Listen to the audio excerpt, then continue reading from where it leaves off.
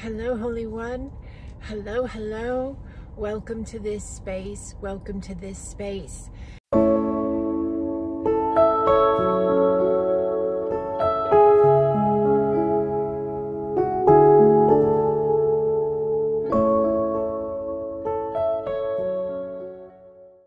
So the other day, the night really, on YouTube here, I did a live and many of you came in and I'm so grateful. It was so wonderful to connect with you guys and have that space together. So thank you to all who came into the live. And then many of you have connected via the video replay of the live, which is available on my YouTube page. If you go through the menu space there, it'll say lives or live, and then all of the videos go there. It's just how YouTube does it. So if you want to watch the live and you missed the live, you can go find it there.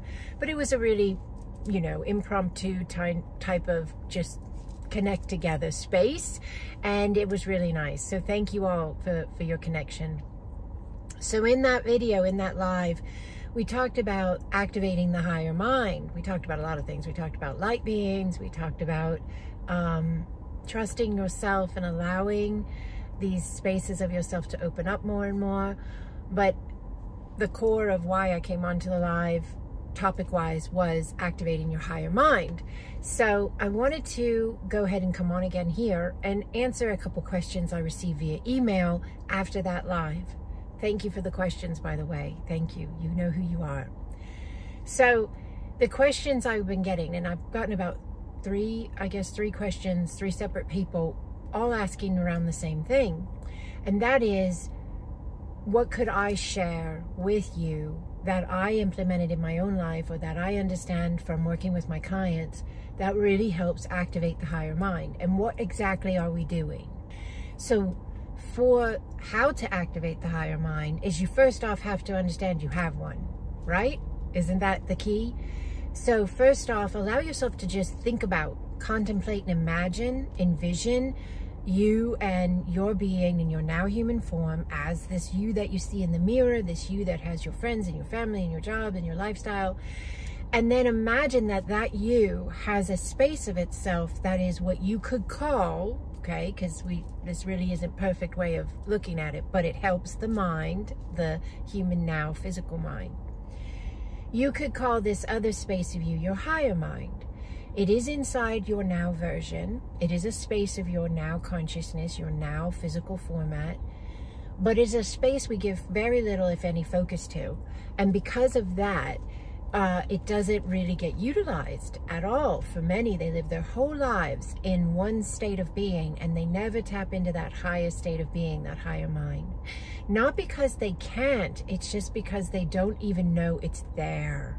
It's like owning a beautiful home and having a room in the home that is just blow your mind, incredible, magical room, but you don't even know it's there. And you live your whole life in this lovely home and you have a beautiful time, but the magic was just waiting in that unknown room. And that's kind of like what this is. And because of the shift we see on our planet right now, and the shift we see in our species, humanity right now, because of this, we are opening up the opportunity to actually connect in with that magical room of us, that magical higher mind. And so first, just thinking about it is a fantastic way of opening up the connection. Think about it, imagine it. You don't even have to say, well, I don't know, how do you think about it? Like, what does it look like? What do you think it looks like? What do you think? It doesn't matter what anybody else says, because what it is a space of you. So the way in which you interpret it and the way in which you envision it is all that matters. Now, I can give you a little guidance on what I do. I just allow myself to see my human format, my physical form, my body, my vessel that I inhabit as this consciousness, as this eternal being of light, this soul. And I allow myself to see my physical body and imagine in my mind, like within my physical body, this glowing golden light form. That is the shape of my body, because that's what I'm in right now. And the glowing golden light form inside my human form is my eternal form. and my eternal form will move on to the next space of me when I'm no longer using this space, and it has been other spaces before it became this one. So the golden glowing light form inside of you, you could see as the space in which your higher mind is, okay? It's in your eternal being. And when you allow yourself to just imagine it, think about it, ponder it, contemplate it, visualize it, you might even want to get out some markers or some crayons or some paint or some pencils or something and draw this as well, you know? Daydream about it, because any way in which you give it focus, you give it activation. Any way in which you give it focus, you give it activation. You open it up. And every time you do that, you open it up more, you activate it more, and it is allowed by you, because of that focus, it is then allowed to be part of the plan, part of the show, part of the space. And so then you're able to connect in with it. What does that mean? What happens when you connect in with it? You start being able to speak from it. You start being able to see from it. You start being able to hear from it. You start being able to feel from it. What does that mean? It means your vantage point, your interpretation, the way you perceive your life, your experiences, your thoughts, all of you shifts into a higher vibrational space. So a lot of times I talk about it's like being in a parking lot. I happen to be in a parking lot right now. It's empty, but if it was full of cars all around every single spot, and I just did this, all I would see is cars. I couldn't tell you how many there were, how big the parking lot was. I could just tell you I was in a parking lot full of cars.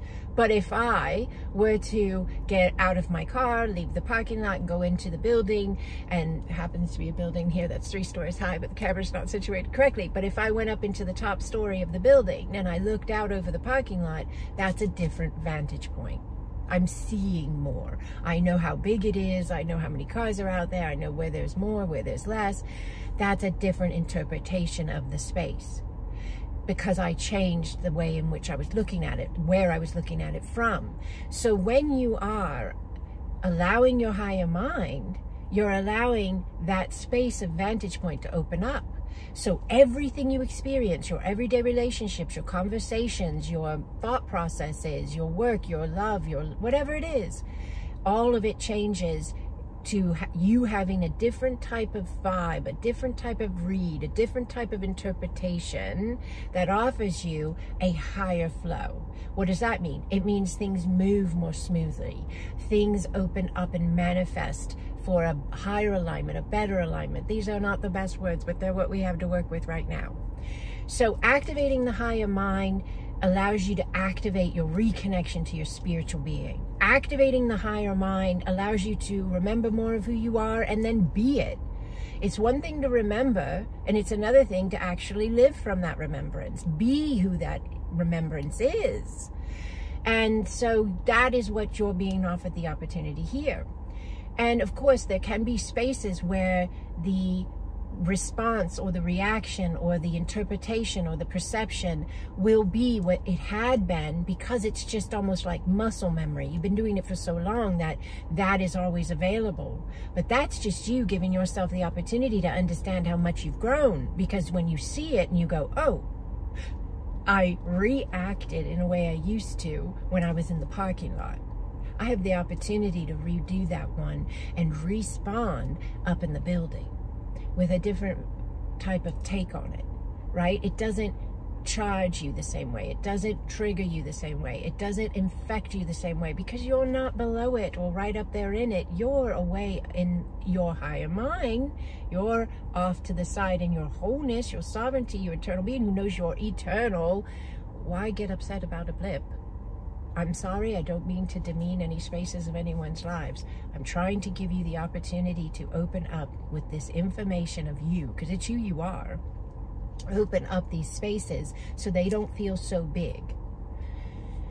What will happen if you do that?